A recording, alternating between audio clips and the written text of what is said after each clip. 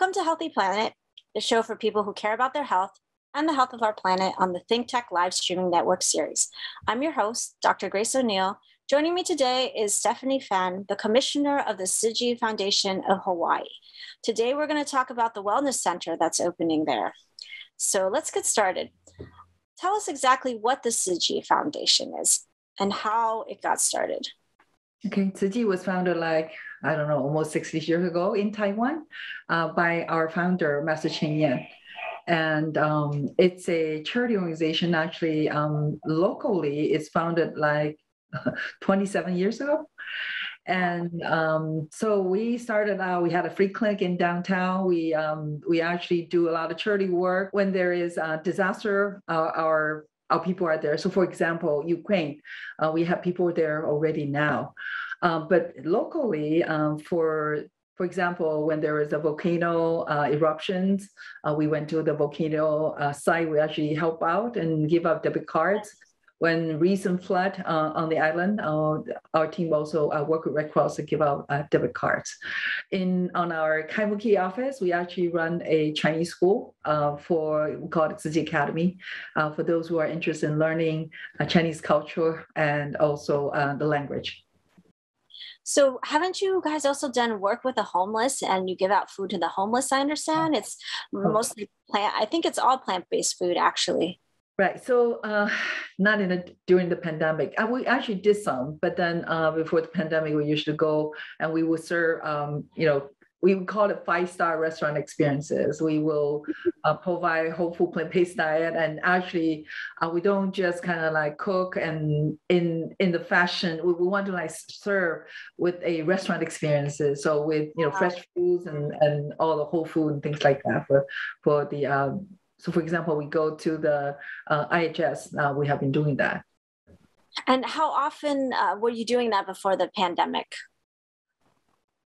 For the homeless, because basically on our site, we kind of offer when there's any gathering, we actually offer a vegetarian diet. And so, but then with the homeless population, it depends, but usually we do it quarterly. Mm-hmm. And the food that you guys have, that's mostly cooked by volunteers, I understand? Right, exactly. Yeah. And are you guys transitioning to completely plant-based without dairy as well? Right. So what happened is our teacher, Master Chen Yan, has been promoting whole food plant. She didn't really talk about whole food plant-based diet, but just vegetarian diet. Looking at how the world is now, how consumptions of meat and beef and these things actually create a problem for our planet. So and how, according to Buddhist teaching, how important it is to kind of give rise to that heart of compassion as you kind of vow that I want to become I don't want to eat meat. And so that has been always our mission, but for me it has been very hard. I feel that you don't want to teach anyone this is the right way to do, because you had to respect everyone. So the way that we've been promoting is that it will be good to eat more vegetable and less meat, and that aspect. But ever since when we found out the 21-day kickstart, because in Malaysia and in Taiwan, because in Taiwan, our organization had about seven hospitals, and they were promoting the 21-day kickstart and with tremendous health effect. So with that, I kind of gave us a confidence that we should promote it, because if you're going to talk about the health of the planet, sometimes people just say, okay, you can do that, but don't, I don't want you to kind of sort of judge me on that. So for us is that, it's good for your health. And if you can try to do it eat more vegetable, it's good for your own health, but it's also good for the planet Earth also. Yeah. So what happened with the 21-day kickstart? I think they had it in Taiwan and Malaysia. And what other countries did they have these? Indonesia basically is many of the Indonesia, Malaysia, Singapore, But then, USA is the hardest one to get started. So, Mm. Hawaii actually was the first one to kind of say, we're going to do it. I don't know how long we have been working on this. Yeah, And we actually get, several restaurants say that they will support us, and we were working on it. We want to provide 21 day of whole food plant-based diet for people to join us and have them kind of see, the difference when you kind of like commit to this kind of diet. But what happened is, because it's the cost, and recently because, the inflation, everything, we feel that it's important. We need to start no matter what, and especially with everything's open up. So actually, starting this Saturday, we're actually every Saturday we're we're basically inviting our members to come in and just try it out and be healthy. And after the pandemic, I'm saying after the pandemic, now that it's opening. But it may, because on the first week, Saturday, May, we actually have what we call a Buddha Bathing Day, which is a day that celebrate, just like how we celebrate Jesus' birthday, Christmas, and the Buddhists celebrate, Buddha's birthday on Buddha Bathing Day. So we actually, on the first week of May, we actually having what we call Buddha Bathing Day celebration. So, but then the week after, we're going to have a 3-week of people need to sign up to try it out, like a 21-day kickstart, but it's only on Saturday that we're offering the vegetarian diet, and but you had to sign out. It's going to be a limited number, but we're working on that. It's actually a whole foods plant-based diet, correct? We're trying to do a whole foods plant-based diet. Right. It's going to be 21 days, and anybody can sign up. So even, people who are not part of the temple yet, and how would people sign up for it, and what's the cost? Where is there a website people can go to at this time? Oh, at this time, we're still working on the website, but it will be coming out soon. They're working on the Google form for people to sign up, because right now I was told that they're going to limit in numbers, but we're hoping that we can get as many as possible. Everything's free, free whole food plant-based diet for lunch. And also we will have exercise, information regarding how to go about, living more healthily. Yes. And I think it's great that everybody can sign up and it's free of cost, because the problem we were having with the 21-day kickstart, and for those out there that do not know what the 21-day kickstart is, it's a program that was kind of first started by the Physicians Committee for Responsible Medicine. And there's actually an app that you can download where they have different recipes, and people were going to just try being vegan or plant-based for 21 days. And the theory is that it takes 21 days to sort of change your palate and kind of get rid of all the bad stuff you've been eating, like, sugar, salt, oily foods, and kind of restart your palate, and then, kind of start from there. And it's also a small time period, so people aren't intimidated, because if people say, oh, I'm going plant-based right away, it's kind of overwhelming for people. But 21 days, anybody can do anything for 21 days. And so that was the theory behind that. And we had tried to, I was working with Stephanie trying to get the 21-day kickstart going, but the cost was quite costly. And if you thought about it, breaking it down meal per meal, it might have not been a lot, but just having all those meals together for a person to pay for that, and then the delivery and pickup was a little bit difficult. Now, in these other countries that they've done it very successfully, the cost of food is a lot less expensive there. I mean, do you have any idea how much the food costs for those participants over there? I think it's about $4 per meal. I mean, that's so affordable. Here it's possible. So. Yeah, here, I mean, we were trying to have $15 per meal, but it adds up, because you have, we were offering lunch and dinner, so that's $30 per day. 30 times 210, that's already, 630 or something, right? So it was quite pricey for people, just for 21 days. But just imagining, right? So if you do have a healthy conditions, and if you need to go see the physician, and this can be an opportunity to kind of improve your health. And just imagining that to go see the physician, or the kind of cost it will take, right? So exactly. It's not really expensive, but then it just for most people, you just don't. It's beyond. I mean, people would not think that it's worth that.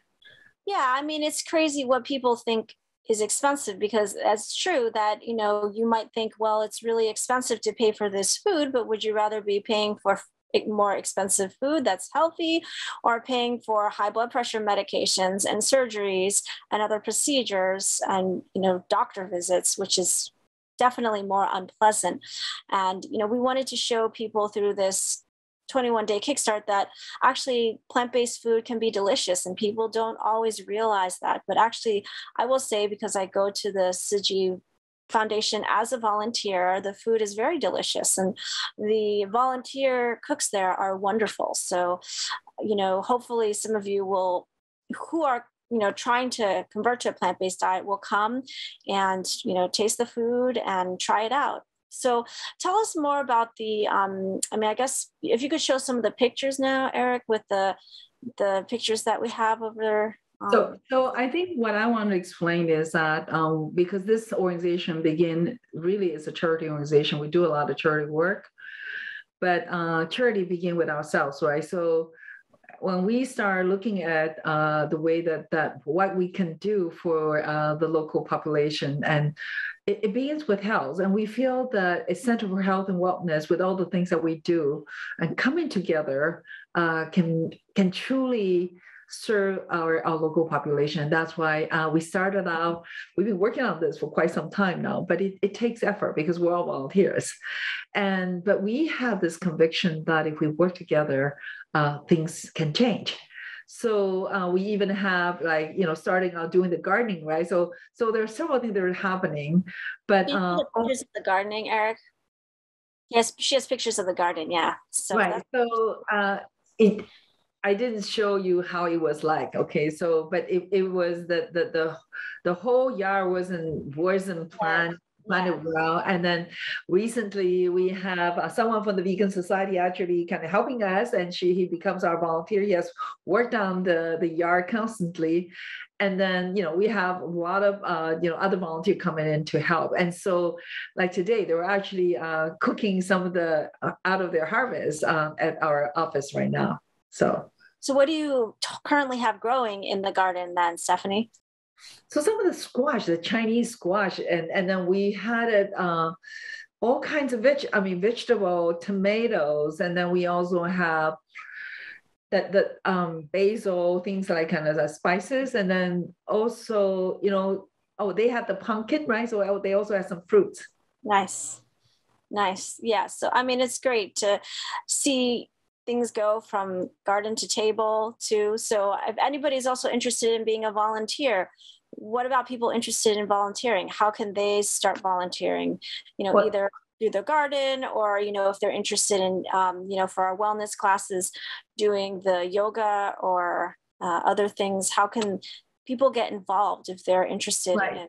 They can go on a website, and there's this volunteer. You had to go to the Pacific Island region, and then well, you don't have to. You just go to the website, and there's this volunteering, www.tsuchi.us, something like that. So, and you'll be able to, there is this volunteer tab that you can write down and apply for it. You can also call our office, 808-737-8885.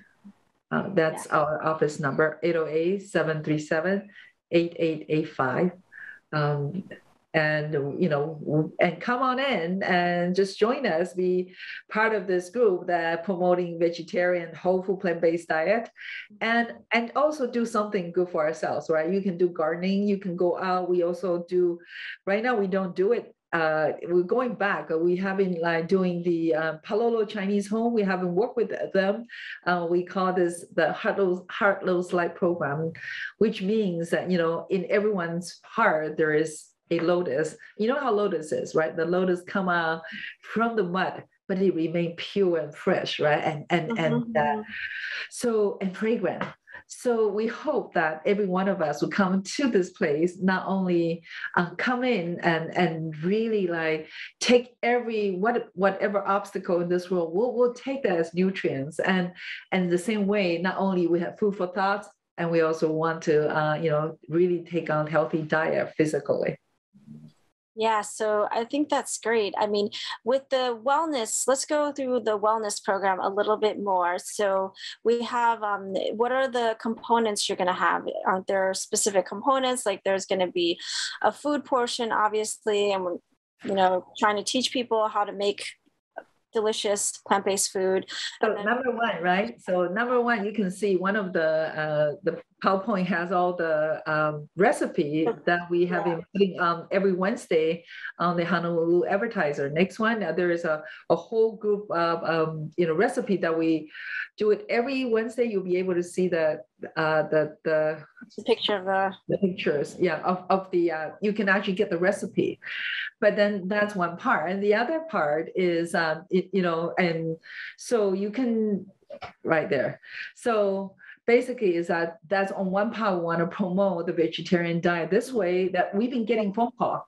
People who kind of like learn about the recipe and they want to come in, and when they call, we ask them, come on in, just meet our different volunteer chef, and then they can discuss about how to cook a better meal or something like that. So to begin with, on the website, are those recipes? I can't quite see it that well, but this is on Star Bulletin's website.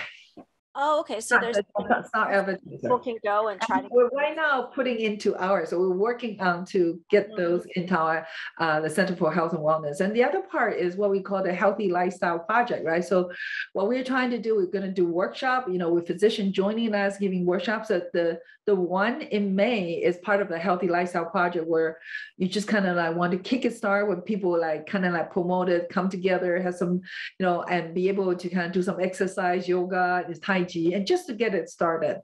But we also have what we call community classes.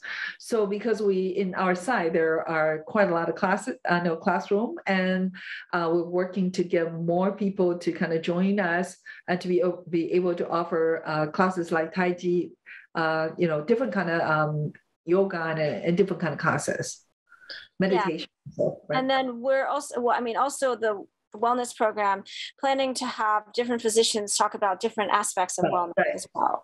Right. So I'll be talking about, obviously diets, how to sort of optimize weight loss, and also, how to kind of optimize your other medical problems like high blood pressure, diabetes, the big ones that most people in the United States have. So Dr.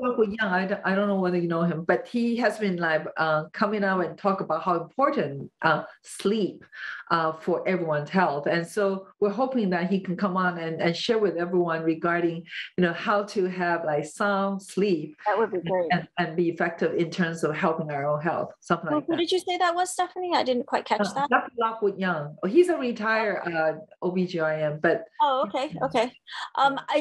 Were you going to, just in case people are interested, were you guys planning on, I think we were planning on recording the sessions too, right? Or I don't know if people will be able to watch through Zoom. Was there any intention? Well, that's a good idea. I think we should. I think that's a good idea. We should make it available for people to join us, or having the recording done. Yeah. I mean, just in case the pandemic comes back or anything, Right. Yeah. So what happened is Dr. C.D. Lai, because remember Katie, our younger volunteer, they kind of presented to Dr. C.D. Lai because Dr. Shirley Chen is coming this Saturday, right? So they kind of promoted to Dr. C.D. Lai. And Dr. Lai really liked this idea because we had the free clinic before. We actually have a dental clinic in Chinatown. We had it since 1998 to 2015. And then because they're not after the Obamacare, and there's not as much, patient, and then the rent was so high, so we kind of canceled it in terms of. So we just continue the service in Chinatown, but then we started having the service at our Kaimuki office for some time. But somehow later on, it becomes referral service. If we need someone who needs some kind of service, and we try to refer them. So this time again, when Dr. Lai listened to what we kind of presented, he's really happy. He thinks that a Center for Health and Wellness is what our organization would really like to provide for the local, our residents and Kaimuki and the young can come and enjoy one another, enjoy the food, enjoy the exercise, enjoy healthy together, something like that. I mean, you can also come if you don't live in Kaimuki, correct? You can come from Kapolei, Waianae, wherever is there. Yeah, of course. I mean, because there's members like, Betty, right? She lives very far away, and same with Wendy. So, right. So basically, because we have a Chinese school on Saturday and Sunday, so that is still going on. We are looking at, so basically is we also offer scholarship with those with financial needs. And another one that we really like to do, I think we have it on the slide, is what we call the high school Tzu-Chi program. The high school Tzu-Chi program for Tzu-Chi is basically they're connected to the presidential volunteer, some kind of president. I think I have it on there. So Louisa, who's in charge of this, and right now, starting in April, we're actually having this Earth Day celebration. There will be a group of young people working with us and try to gain more hours through their volunteer work. And there is actually a scale, if you kind of volunteer 250 hours, for a high school student, or 150 hours, you actually get a medal from this year from President Biden, right? So, nice. That's awesome. Right. So this one is actually what our young people did, is to gathering book for the on the Waianae population there, some of the Waianae school there. So that's one of the things that right now currently we're trying to get young people to come join us to do different kinds of volunteer work. And because we partner with Red Cross, and so there are other work that we can do as a team. Yeah. So how did you manage to get the medal from President Biden? I'm curious. So this is I think it's our national project. It's our Tzu-Chi USA national team actually connect with that committee, and then we're one of the organizations that are connected. So anyone who volunteer with us, they actually up to a certain point they will be recognized, even with adults also. Oh, nice. That's wonderful. Yeah. I mean, in the meantime, before May, if people are interested in a plant-based diet, is there anything that they can do besides waiting? Can they go to Tzu-Chi? I mean, just randomly show up, or what can people do? I think this is what we need to do. We actually haven't done this yet, but people have been calling. So again, they can call our office number, 808-737-8885. You can call this number. Another thing is, you can drop by like Thursday, Friday, Saturday, Sunday, but it's better that you call first, so that we know that we need to get an extra pair of chopsticks and more food for someone to join us for lunch. Yeah. Yes, that's great. So, I mean, I think this is a great resource for the public, and I don't know, it's just wonderful that something like this is available for people, because a lot of people, we used to have the Ornish program, but now, due to the COVID pandemic, it was hard to keep that going. So now there's sort of an alternative to that. And so it'll be kind of great if this really takes off. So I certainly hope so, but it takes time, Jennifer, and we just kind of we actually had a meeting. Betty was just saying that we need to just try it, and so that's why in May originally they were like, "Are we okay? Are we going to do this?" And in the end, everyone says that let's just move it, and from that 3 weeks we'll gain some experiences, and then we can talk about the next stage. But we kind of want to put that our vision there, and that's why we come up with this the webpage, right? So we're not completely there, but we're setting up the webpage for us to go move to that direction, and we're very convinced that it can help. Yeah, I think it's great. So if anybody wants this, just put it on their calendar, the first Saturday or the first 3 Saturdays in May, that's when the program is going to start. It goes from 10 to 12. So contact the Tzu-Chi Foundation, either call them, or you can also just show up in Kaimuki. It's right beyond where the Goodwill was on, what's the street it's on? It's on Wilhelmina Rise, correct? Right, Wilhelmina Rise. 1238 Wilhelmina Rise. But yeah, so definitely keep it on your calendar, and we hope to see you. And we're unfortunately out of time now, so we're going to have to wrap it up. Again, I'm Dr. Grace O'Neil. This is Healthy Planet on the ThinkTech live streaming network series. We've been talking with Stephanie Fan, the commissioner of the Tzu-Chi Foundation. Thanks to you all for being here. Thanks to Eric, our broadcast engineer, and the rest of the crew at ThinkTech for hosting our show. And thanks to you, our listeners, for listening. I'll see you on April 14th for more of Healthy Planet on ThinkTech, the show for people who care about their health and the health of our planet. Our next show will be about the Hawaiian monk seal and feature Dr. Sophie Wariski of the Marine Mammal Center. If you have ideas for the show, please contact me at healthyplanetthinkTech@gmail.com. Check out my website at graceinhawaii.com for more information on my projects, including future show guests. I'm Dr. Grace O'Neil. Aloha, everyone.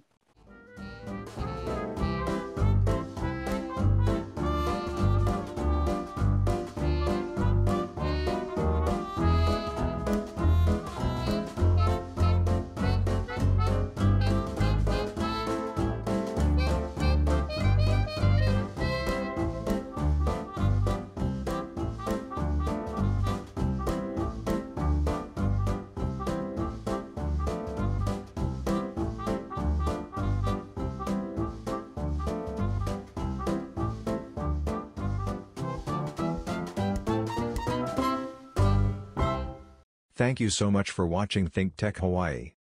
If you like what we do, please like us and click the subscribe button on YouTube and the follow button on Vimeo. You can also follow us on Facebook, Instagram, Twitter, and LinkedIn, and donate to us at thinktechhawaii.com. Mahalo.